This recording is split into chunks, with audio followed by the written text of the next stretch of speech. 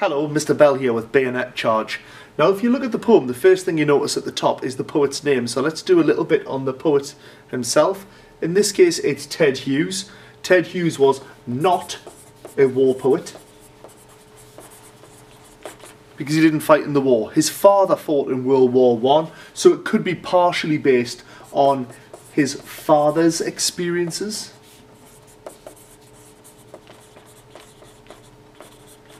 In World War I. Now, Hughes is imagining these experiences because his father was not talkative about his war experiences, as most men who fought and suffered in the First World War weren't afterwards, so he's imagining these experiences. One other thing that it's useful to know about Hughes is that his poetry is linked a lot with the countryside, and he often focuses on the violence of nature, and we certainly see aspects of this in this poem, so I'm just going to pop a note of that at the top as well, violence of nature.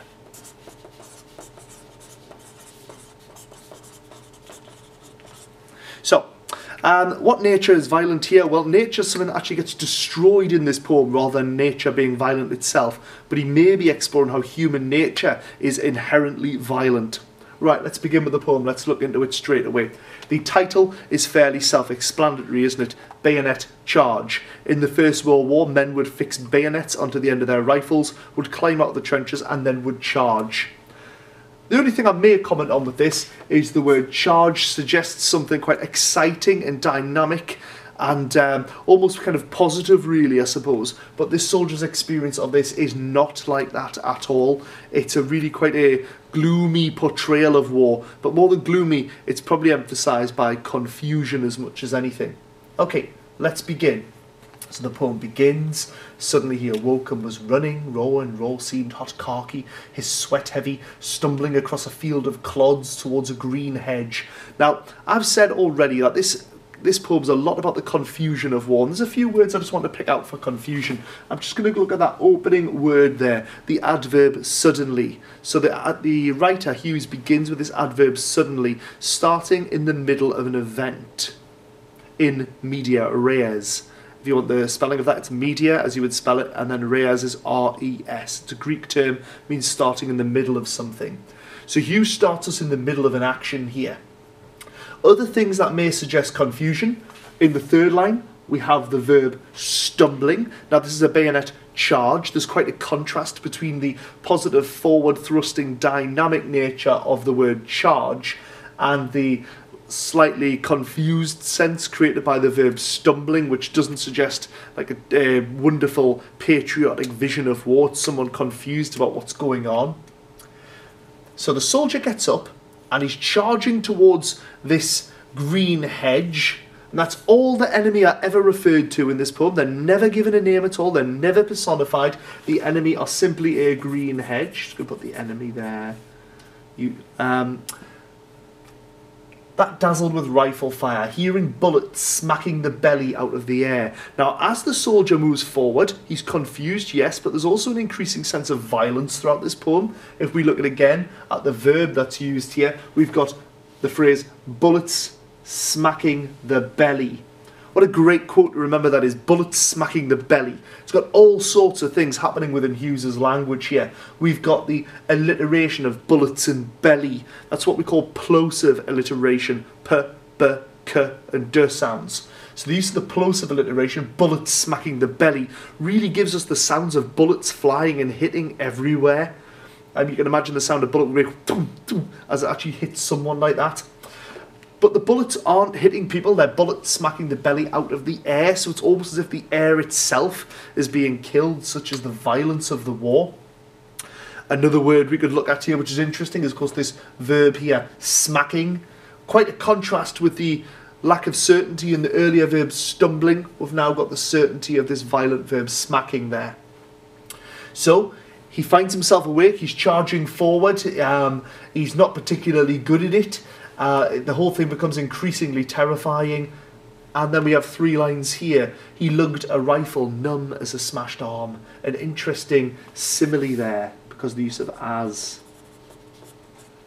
The rifle is as numb as a smashed arm. Maybe this might suggest the sheer fatigue of war and how tiring it is. It could suggest how the rifle feels unnatural to him, that he's not really a born killer. You know, you may have this idea of a soldier having the gun almost as an extension of their arm, as if they're really trained killers. This man's clearly struggling with the whole concept of being a killer. That leads him to question some things, because we have this interesting phrase here, the patriotic tear that had brimmed in his eye.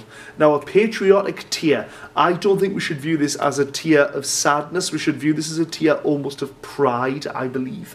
It's a patriotic tear. He's so proud to go and fight for his country. But Hughes writes, the patriotic tear that had brimmed in his eye. Now, that's the key thing here, is the verb again. And if we have a look at it, Hughes has used the past tense of this verb here. I'm just going to make a note of that. Past tense. Because this soldier's patriotism is now being questioned for the first time. Instead, this patriotic tear is sweating like molten iron from the centre of his chest. It's not a thing of pleasure and celebration, it's a thing of violence. Another simile, sweating like molten iron. And the first of our, possibly the first of our mechanical images in the poem, because there is a contrast in this poem. A contrast between machinery or mechanized war and nature. Machinery and nature. Almost as if the machinery that came around as a result of the Industrial Revolution, then leading to the First World War, is as devastating to nature, human nature, as well as the natural world, as as it is to people, really. The middle stanza is really confusing, so I'm going to come back to that at the end, because I actually want to jump forward to this concept of the machinery starting to enter here. I'll come back to this. In this middle stanza, if you need to know what's going on, it's the soldier being very puzzled about why he's doing what he's doing. I'm going to jump to the end. So it starts with, he's in the action, and he's not very good at it, and he's a bit frightened, and he starts to doubt it. The middle stanza is almost sheer confusion. The final stanza is a sense of war being absolutely devastating to life. The hare gets killed, as we can see. Threw up a yellow hare that rolled like a flame and crawled in a threshing circle, its mouth wide, open, silent, its eyes standing out. Hughes provides us with really vivid imagery here of this hare suffering, this innocent creature of nature being killed by war. So it's a hare that dies, but it doesn't have to literally be a hare. It could be a metaphor.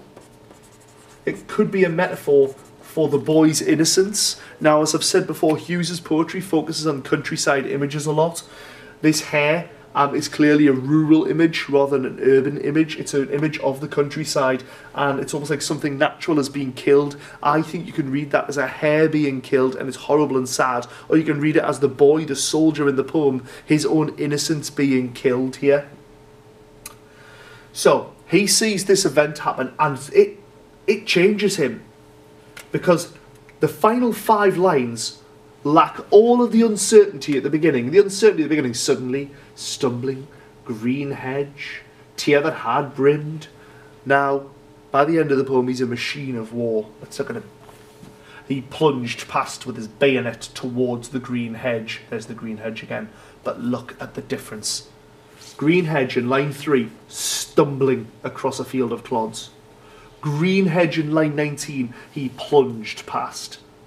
You've probably guessed that I'm obsessed with verbs, so I'm going to talk about the verb again here. Plunged is a verb which has connotations of certainty and violence, but possibly also a lack of control. We don't get the sense of the soldier just marching along. He's throwing himself at this battle now. He plunged past with his bayonet towards the green hedge. King, honour, human dignity. Referenced like the patriotism things from line 7. All the things he went to war for, king, honour, human dignity, dropped like luxuries. drop like luxuries because they're unimportant. One way you can tell they're unimportant is the way Hughes uses this word, etc. Now think about how we use the word etc. when we're like listing a list of things that don't matter anymore. So you might be describing a day you've been on. You said, oh yeah, I did this, and then I went there, and then I went there, etc., etc. And it means you're just not important to you. And that's what these things that were so important to the soldier at the start of the poem, who had a patriotic tear, they've now totally left him. They're dropped like luxuries in a, rather alarming here, yelling alarm to get out of that blue crackling air. His terrors, touchy dynamite. Look, there's another reference there we've got to machinery. So what the soldier's been turned into by the end of this poem, he's gone from being this boy really uncertain of what war is to being by the end an unstoppable killing machine.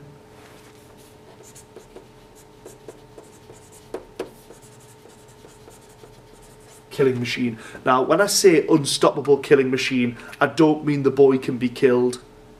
Sorry, I don't mean the boy can't be killed. I mean that he can't be changed from his focus until he is killed. And I think ultimately that's what Hughes is saying war does to men. It turns them into unstoppable killing machines. Let's just look at that middle stanza again, because it's got a really fascinating piece of imagery for me.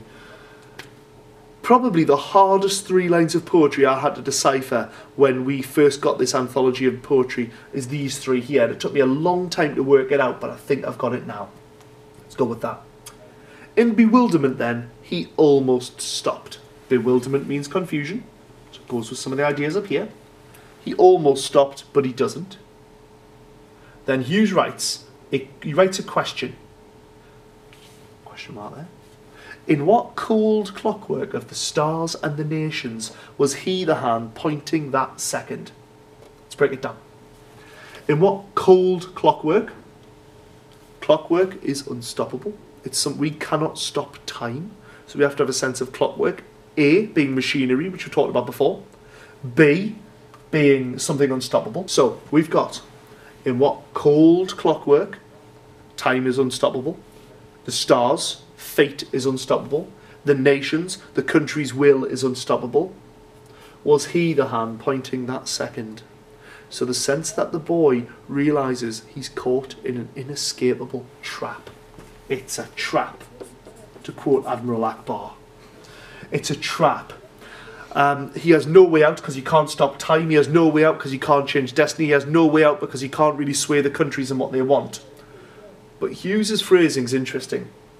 If it was, in what cold clockwork of the stars and the nations was the hand pointing at him?